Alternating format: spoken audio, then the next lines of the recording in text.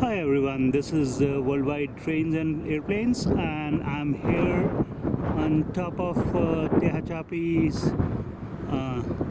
Loop, which is a National Historic Site in the US. And I'm going to take a few clips to just kind of thought of giving a rail fanish take on things, because I feel where the actual vista point is, that doesn't do justice. So this is a location which I think sort of hits all the notes. So right up front, in front of you, we see I'm facing west, and a freight train is looks like a double stack, two sets of containers. So it's slowly making its way up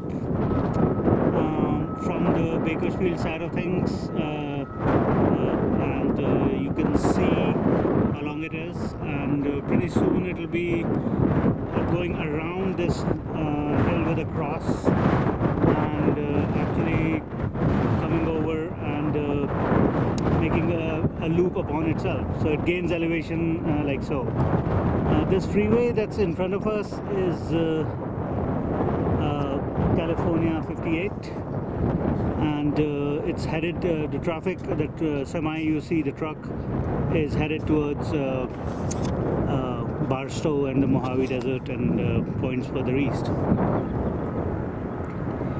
So we now have this train kind of, it's already come parallel to the freeway, and you see a small bridge in front of us, and this train is gonna first make this inverted C curve as it begins. It hasn't entered the loop yet, so while it's still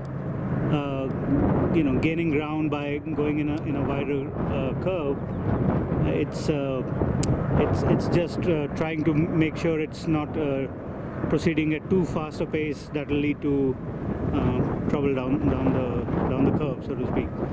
Okay, so it is now approaching the first curve, and the way this one is set up, let's see, so it's got 1, 2, 3, 4, not bad. It's got 4 powers. Looks like they're all spinning up. So now it's going behind the hill. So the cross up on the hill is I believe pardon me, this is the hill next to the actual hill, which is this one, sorry. So the train is gonna come around. It's already behind us, and above that bush you see, that's where it's gonna make an appearance when it clears the tunnel. So I'll start the next clip after this.